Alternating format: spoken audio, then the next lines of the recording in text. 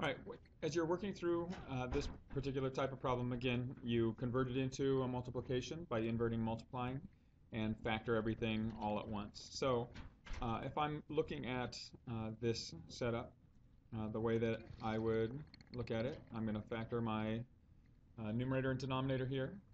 Okay, so again, I can rewrite the middle term or use trial and error. Okay, the fact that if you anticipate 6 and 2, there's no way that they have a difference by themselves of a -1. So you're most likely going to use factors of 3x and 2x. So I am going to just do trial and error here. And so we want our the outer plus inner product to have an overall sum of -1. So again, you can test the different variations, but the signs have to be opposites. If I take my outer plus 3x and my inner minus 4x, that gives me my total sum of minus 1x. Again, you may have to take several tries to get that, okay, but you can work through that material.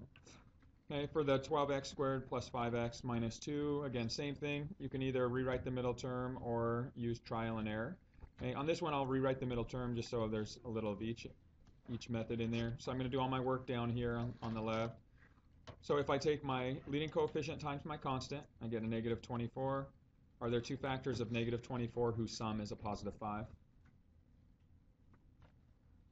Plus 8 and -3, right? So I'm going to rewrite my middle term in those terms, drop my first and last term down, and factor by grouping. So I'm going to take a 3x out, leaving 4x minus 1. Take out a 2, leaving a 4x minus 1. So here's my common binomial factor, 4x minus 1. My remaining factors of 3x and plus 2 are going to form the terms of my remaining factor. Okay, now I'm going to turn this into a multiplication. So my numerator gets moved to the denominator where you have the difference of squares. So I'm going to factor that into the difference, or the sum times the difference of the terms being squared, which are 2x and 1.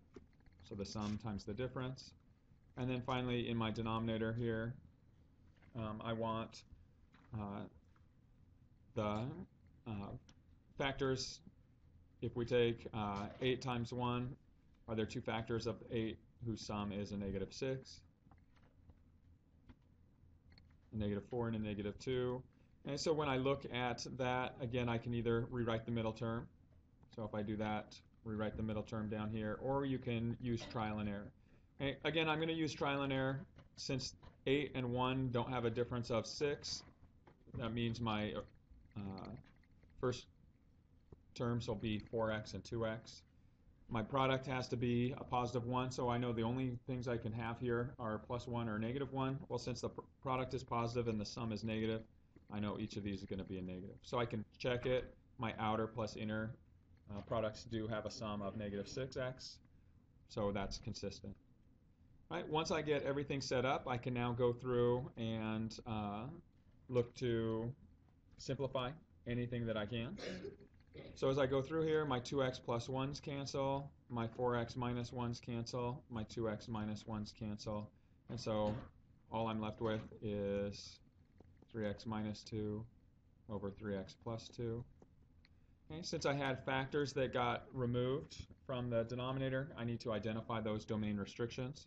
So I also know x cannot equal +1/4. Here, this one doesn't have, you don't have to worry about it. It's represented in the simplified form. So I'm looking at 1/4, -1/2, and +1/2. So if I write it in order, I get my solution. And now, remember, you do have to go back up, and since we're using a division problem, we have to consider all of these factors, which are right here. When you invert them, you have to account for the domain restrictions of those. Neither of these can be zeros. Well, they both wound up getting canceled out, so they're accounted for in my domain restrictions already.